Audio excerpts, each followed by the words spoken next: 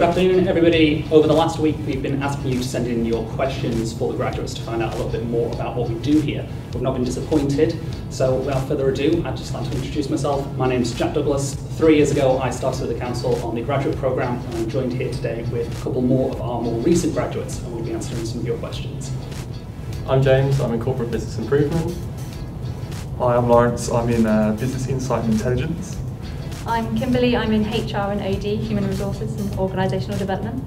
I'm Ben, and I'm in Growth and Strategy. We've got some of your questions here today for us, so we're just going to pick these out at random.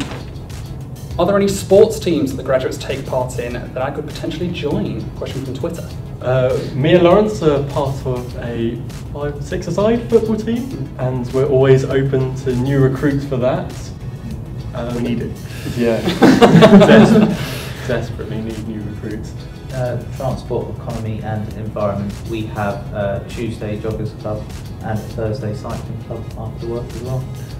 TE only, you can all stay out.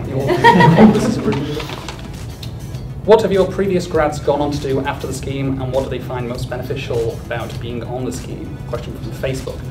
I guess I'm probably the best person to answer that. I started back in September 2014, and about 10 months later I got recruited off of the scheme to fill a particular post. I myself have gone in to work at the local enterprise partnership, which promotes economic growth throughout the region, and I work in the broadband team, so I lead a small team taking care of that. People have gone on to do masters or sort of explore different interests as well, but yeah, quite a lot of people have managed to stay and grow in their roles to sort of change slightly as they've gone on. Our next question, do the graduates enjoy their role within the council? It's from Twitter. Yeah, I'd say I definitely enjoy my role. I can speak for myself on that one. You get involved in some really interesting work, and working for the council, the work that you do is actually seen on the streets. I definitely enjoy what I'm doing. I've actually ended up doing a lot of employer branding, which I've found so interesting, and it's actually kind of redirected where I think I want my career to go, so I'm really enjoying my role. How long are the grad schemes? Is there potential for a full-time job once the scheme is completed? Another question from Facebook.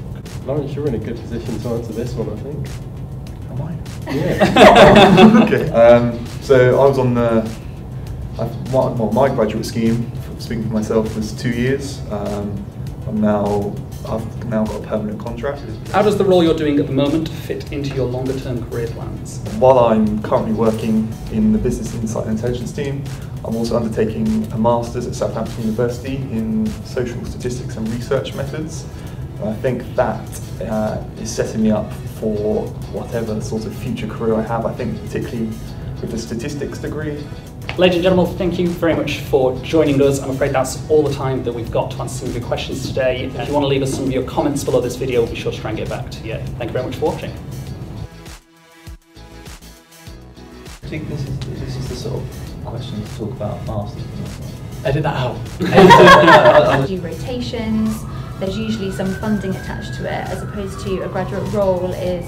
What was the question? You want the question again? again? I've forgotten it, I'm not going to lie. Edit this out too.